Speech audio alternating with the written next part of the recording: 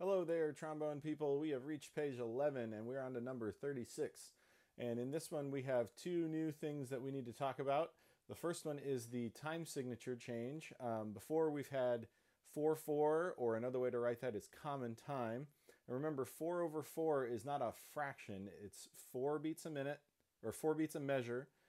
The quarter note gets the beat. Another way to think about that is there are 4 things that we are counting per bar line, and the thing that gets them is the fraction 1 over 4. So the bottom number of a time signature is always the fraction 1 over whatever number. Later we'll get like 6/8 time, which is 6 things a measure, and the 8th note gets the beat, 1 over 8.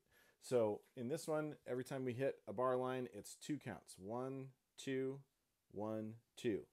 And then later on in the tune, we have a thing called a tie.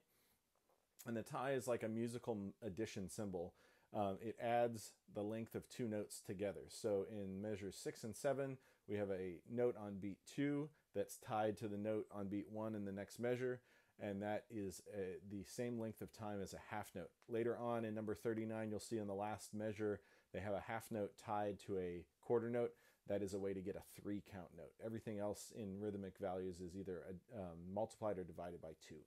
So in rhythm time, we're going to play this now at 80 beats a minute and clapping and saying the rhythm, and then we're going to play it at 80 beats a minute playing on the note C, which is 6th position, and then we'll use that rhythm down in the 2-step.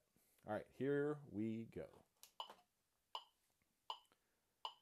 1, 2, 1, 2, 1, 2, 1, rest.